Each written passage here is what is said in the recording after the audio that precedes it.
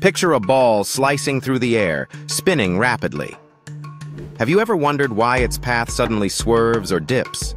The answer lies in the physics of spin and the invisible forces of aerodynamics.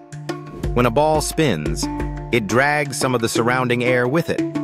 On one side, the spin direction matches the airflow, speeding it up. On the opposite side, it slows the air down. This difference in airspeed creates a pressure imbalance thanks to a principle called the Magnus effect. The ball is pushed toward the low-pressure side, causing its unexpected curve. The amount of curve depends on factors like spin speed, ball texture, and even air humidity.